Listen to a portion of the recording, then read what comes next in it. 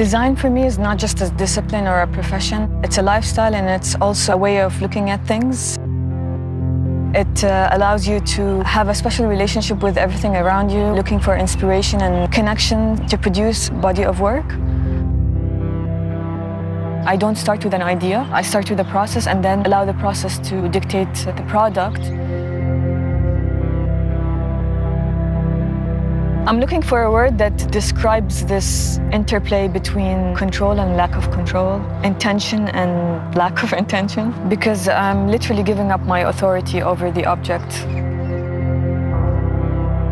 Through the program, I discovered that salt formations happen naturally within the landscape of UAE. So through my research, I understood the kind of conditions necessary to facilitate the growth of salt crystals, and I tried to replicate it within my studio. The idea behind the object is to juxtapose intentional design with an organic process that I can't control. So I decided to work with the salt crystallization process. Because I'm dealing with a material that is very surprising, every time I take out something out of the pot, I get super excited. It's like a Kinder surprise. I made a set of tables made out of salt as a core material, supported with a metal structure.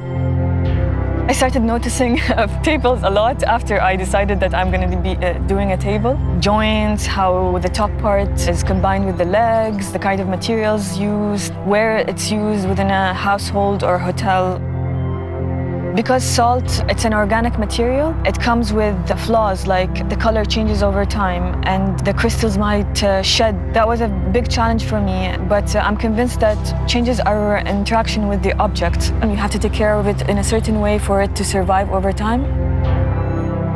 And I was hoping that it makes other people question other materials and how they could be used to produce typical objects that we have in our daily lives.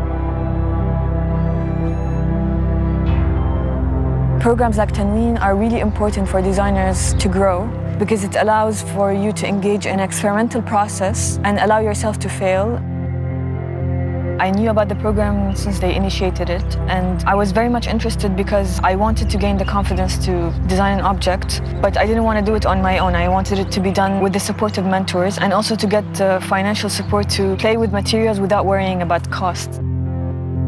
I think it's a very important program because it facilitates the right environment for a designer to develop products of an international level.